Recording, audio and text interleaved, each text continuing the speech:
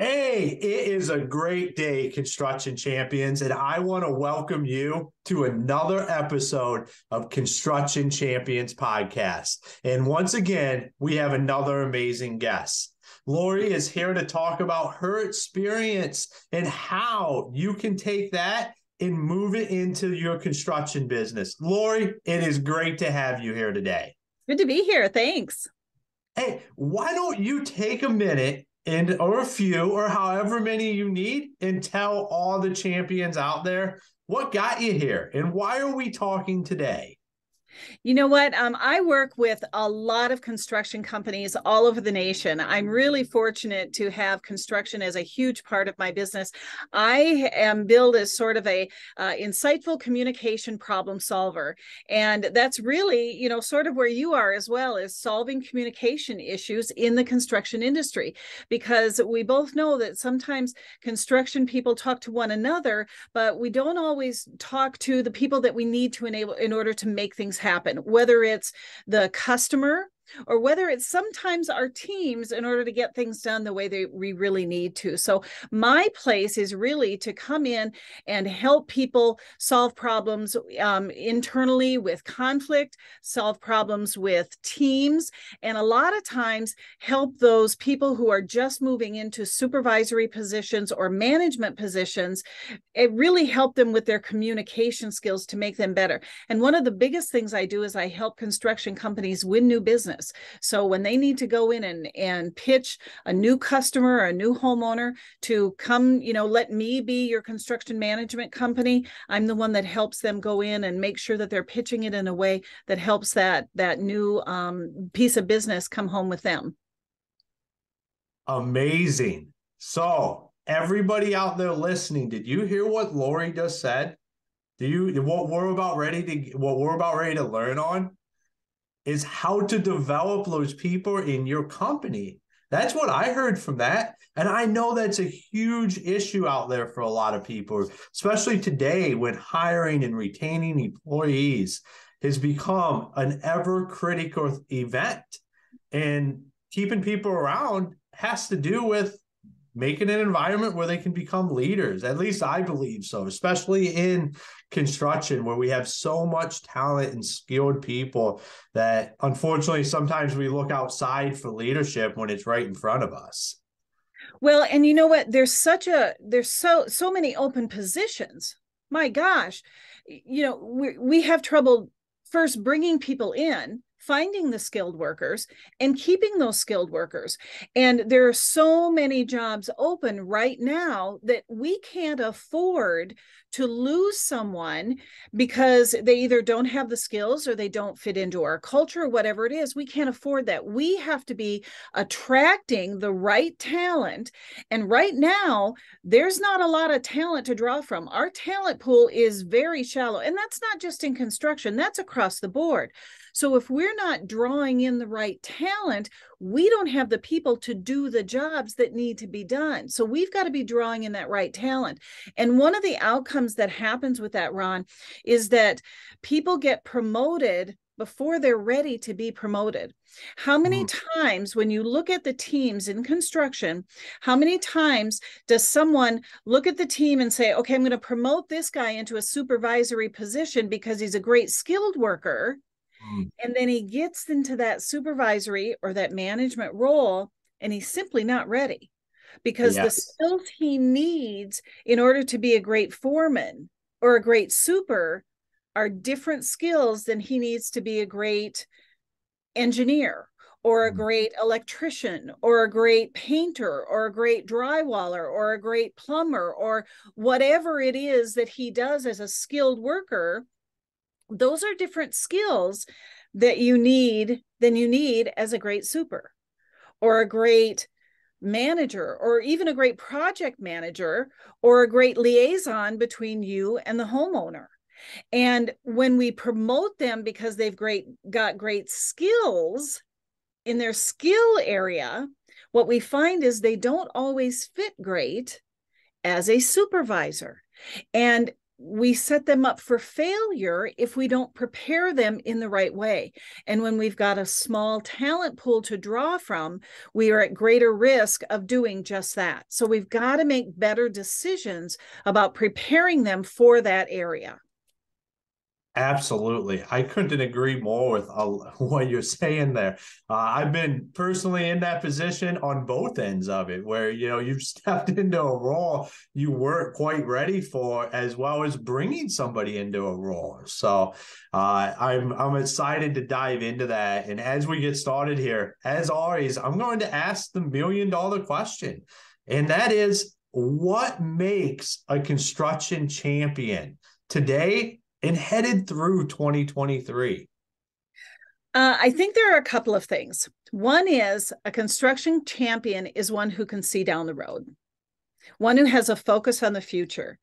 And that means being able to understand that what worked yesterday doesn't work today necessarily, and may not work tomorrow.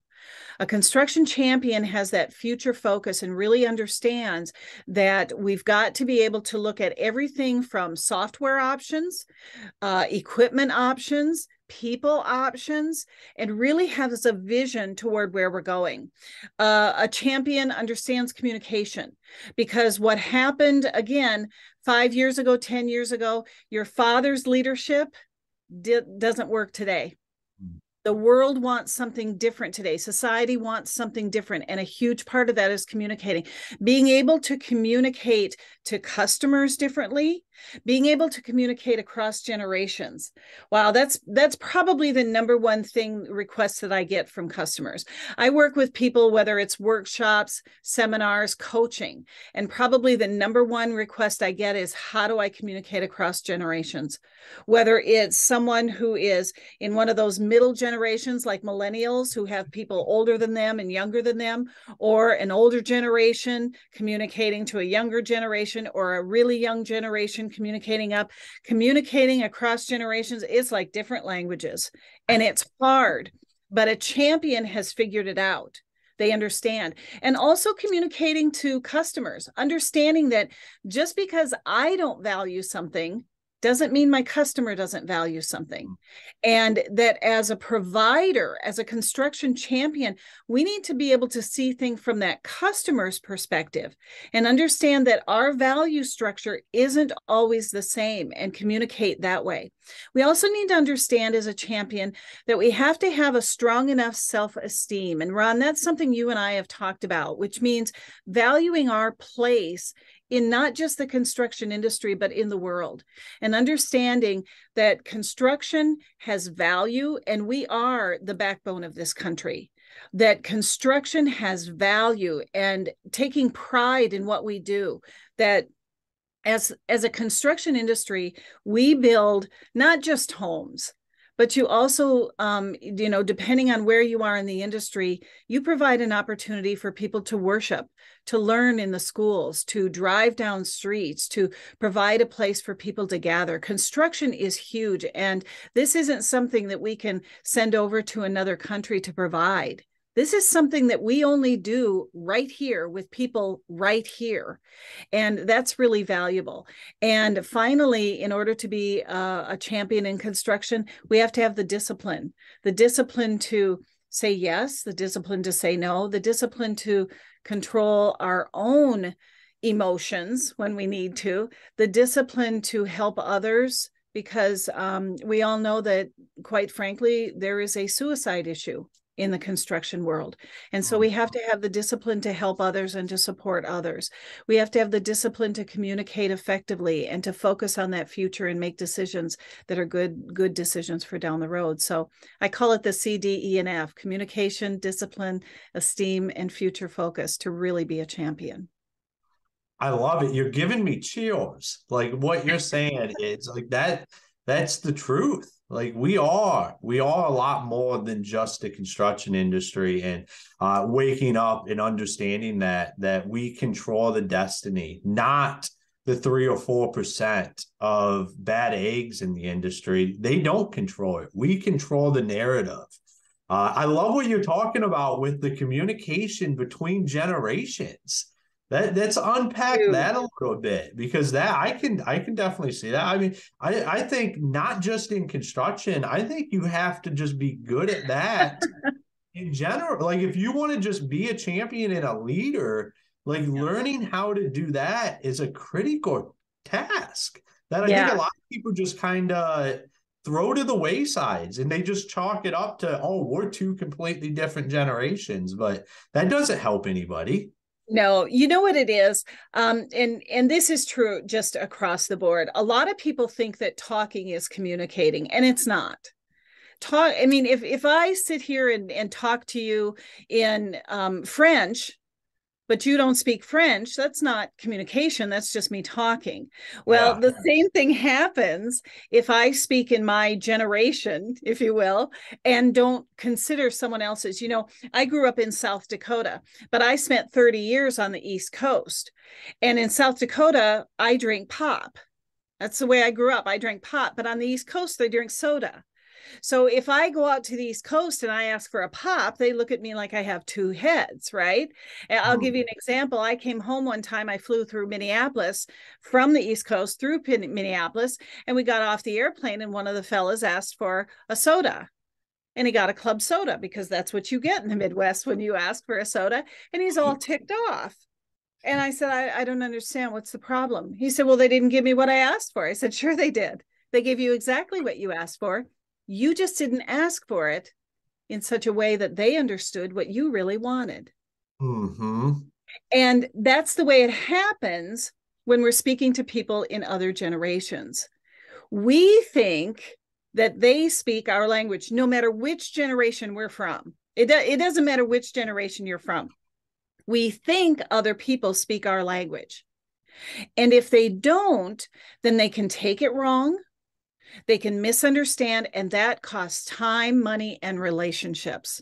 So it's critical that when we're speaking or writing, when we're on the phone, when we leave voicemails, when we leave texts, whatever it is, it's critical that we sit back and say, okay, how do I say this in such a way that they'll understand it? Mm. Not what do I have to say, but how do I say it in such a way that they'll understand it? And you might find that you actually say it in a little different way. Mm. Say pop instead of soda, soda instead of pop. And when we start doing that, all of a sudden you find fewer misunderstandings. You find that, you know, what to you is big, to them isn't. What to you is fast, to them isn't. You know, you think you're including them, they don't think that. You think you're being gruff, they think you're being gruff, you don't.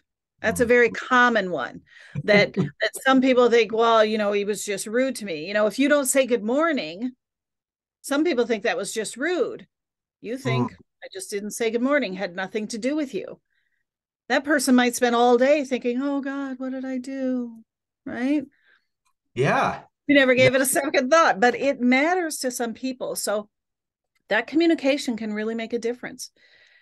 I 100% agree. Not, I mean, from employee to customer, anywhere you're talking like that, that makes a lot of sense. And taking a moment to understand what exactly you're saying and how are you going to say it. I think we have a real notion to just kind of speak off the cuff a lot of times, Sure. and just we're very reactional in the Mhm. construction industry, because that's kind of the nature of the beast. Is, you know, when you Sure. have a problem, it has to be solved. How do I react? How do I solve this? Because a lot of times it's the project needs to keep moving Sure. forward. It's And right now. Gotta go. Gotta go. Yeah. Yeah. yeah, and we don't take the time to think about exactly how might this come across, to what am I doing differently when we're not talking to somebody that's just like us. You know, like we're No, used to. and that's why when you take someone who's a really strong skilled worker who spent their entire career, think about what has happened here. You take that person who's a great electrician or a great plumber or whatever it is their expertise, and they are really good at it. Think about how they got there. They rolled up their sleeves and they worked on it, and they Mm. probably primarily worked on it alone, and they focused on this one thing, and they were responsible for getting their job done. And then one day Yes. you said, congratulations, you're going to run the team. Right. Yeah. And now, and not only that, they loved what they did, right? They loved doing this. And what do you think is their least favorite thing to do? Go to meetings and solve people problems, right? And so one day they got this promotion, and you took them off this ladder and you put them on a completely different ladder, where all of a sudden the biggest thing they spend their time doing is solving people problems. Mm. And the biggest part of their job is communication, whether it's talking to people up the ladder, talking to customers, talking to management, filling out paperwork, talking to employees, doing performance reviews. Ugh, the headaches, right? Instead of rolling up their sleeves and doing what they love, Mm. which is where part of a morale issue comes in. Now, you took me away from doing what I love, and you're asking me to communicate. So one, I never learned how to communicate really effectively, to learn that second language or third language or fourth language, because Lord knows there are a lot of languages I got to learn to work with this team. And now I'm over here. So it's critical that with this transition, they learn, you get them into it. And I'm just a real believer that yes, a mentoring program is important, but a coaching program is more important. You don't throw someone on a basketball team and say, watch everybody else, and you'll learn how to play this game. You pull them off on the side and you say, okay, now let's learn how to dribble. Let's learn how to shoot free throws. Let's learn how to do layups, just you and me. Just you and me. And when you get good at these things, we'll put you on the team on the floor. But you don't just throw the kid on the floor and say, good luck out there. You get them in a coaching program one-on-one, and you teach them how to do some of these things, so you set them up for success. Because once they grow from one-on-one doing their job into a supervisory or a foreman position, their job is 80-20, 80% communication and 20% rolling up their sleeves and doing the handiwork. And Mm-hmm. without that, you're really setting them up for failure. It really is about that communication. With that communication, they will be champions. They will be your champions. Yeah, I 100% agree with that.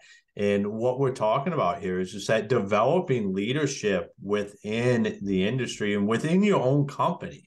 And I think I got a question that I think a lot of the listeners out there would have is, how do you communicate and develop that that individual that really wants to make the jump, but they're not ready? Like they don't want to roll their sleeves up. They want to move into that leadership role. They're really hungry for that, but they're not ready. And like having that conversation, so it sets them up, because you don't just want to piss them off and you don't No, want to leave, but you want to be able to have them understand that, hey, now is not the time, but we want you to be able to become that leader one day. How would you go about having that conversation? you know what? That's a really good question. One, like you said, you rarely want to squash someone's dreams. You rarely want to do that. But this is two. Ask yourself, and I am a believer that good parenting skills are good management skills. And I'm not suggesting you treat your people like children. That's not what I suggest. But I am suggesting that you want the same thing for your team that you want for children, right? You want them to develop. You want to teach them how to make good decisions when you're not there. You want to help them, climb the ladder, be better at what they are, right? So it's the same kind of things that you want for your team. If you asked yourself that question about your own children or children in general, your answer would be, okay, I got a kid who's not ready to be on the A squad, right? But maybe what I do is, again, I'm going to say you first start by giving him a few more responsibilities than he has. You make sure that you talk about opportunities down the road. You talk about, okay, before you're able to have this role, here are some specific skills you want. You want to be able to do these things. One of the things that the younger generations want more so than the older generations is they want a checklist. They want to know, when I've accomplished these things at this level, when I get an A in this skill and a B plus in this skill and a B in this skill, when I've done these things, I'll be ready to move here. What they don't like is you just hang in there. You just keep working hard. They hate that. So instead, you sit down and you say, okay, this is what it looks like in our organization. When you accomplish these 7 things at this level, this is what's acceptable, A, B, C, whatever it is. When you accomplish these things, you'll be ready to move on to this level. Now, if you're having trouble with any of these, we're going to get you somebody to work with you. We're going to send you to basketball camp. We're going to send you to whatever it is. We're going to get you a one-on-one coach to help you with these things so that you can reach that. Or maybe we're going to send you to basketball camp today so that you can reach that level in the next 6 months. We're going to put you in a 6-month training program, coaching program, or we're going to send you to a leadership academy, if you will, so that once a week you're going to a class learning skills so that you have that down the road. Give them a look down the road that says there is an opportunity here for you and here's what it looks like. Give them more responsibilities where they aren't set up for failure. Teach them how to make good decisions.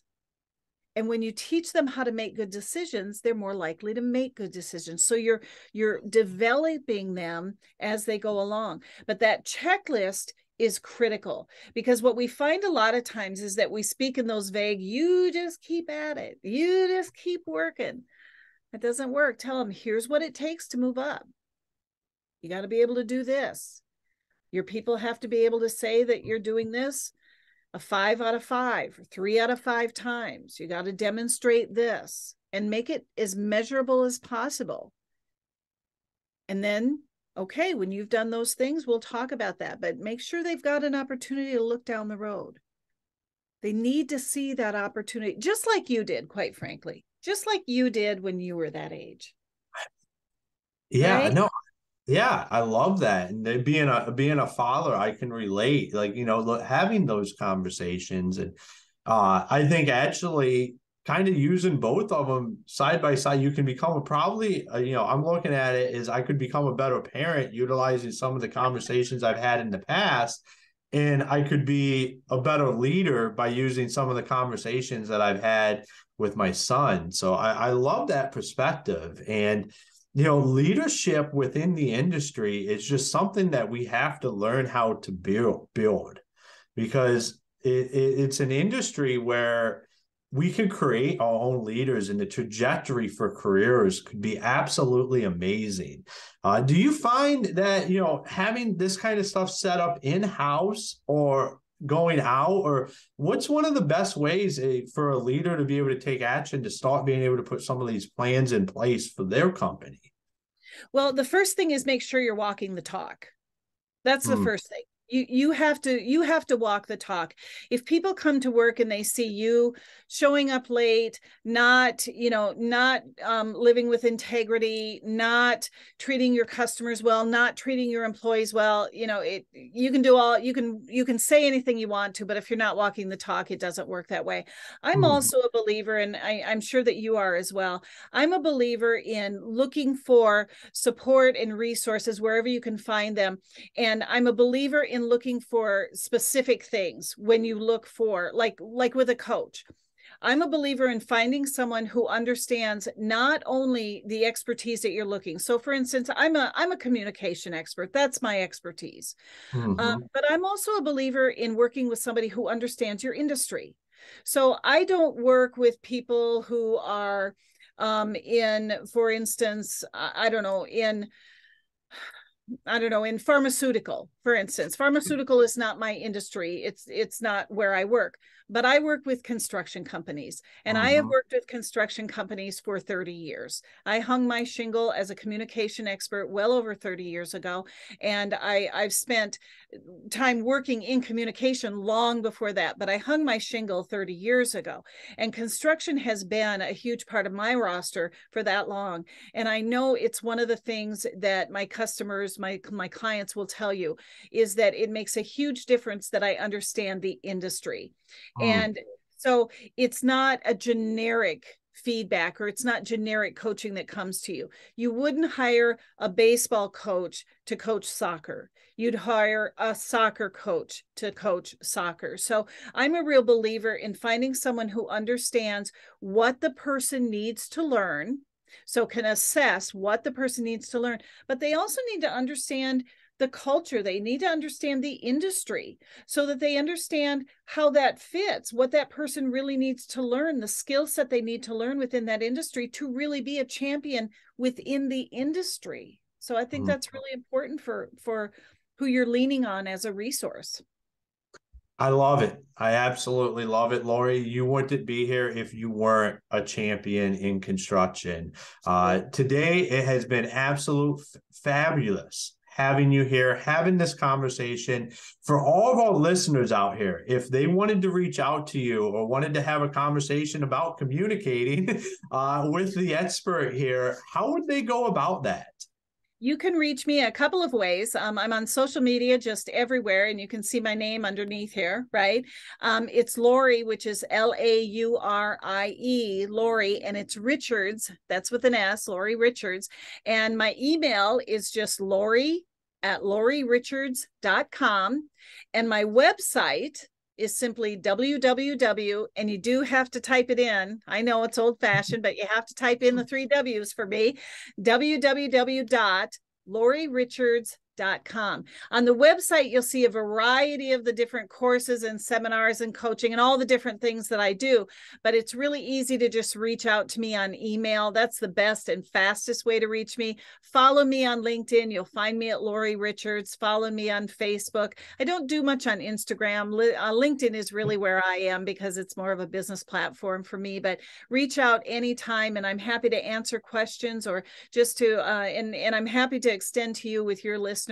Happy to provide a 15-minute consult with anyone to just, listen to what you're working on and help provide you any kind of guidance I can, just as a courtesy for you, Ron, and your listeners. If they want to take advantage of that, just reach out on email, and I'm sure you'll put that information in the notes, and Yeah. I'll be Yep. happy to extend that to you and your folks. So, and Awesome, I'll Laurie. give you my phone number too, and they can reach me on the phone as well. Okay. Sounds fantastic. Laurie, thank you for being here today. Certainly. It's good to be here. Thanks for having me. Oh, we loved it. So, all you construction champions out there, Laurie's information will be in the show notes. Make sure to reach out to her, check out what she's doing. If it's something that applies, go take advantage of it. Let's learn how we can be better communicators in the industry. Like, subscribe, comment on what you loved about this episode's questions that you have, and construction champions, until next time.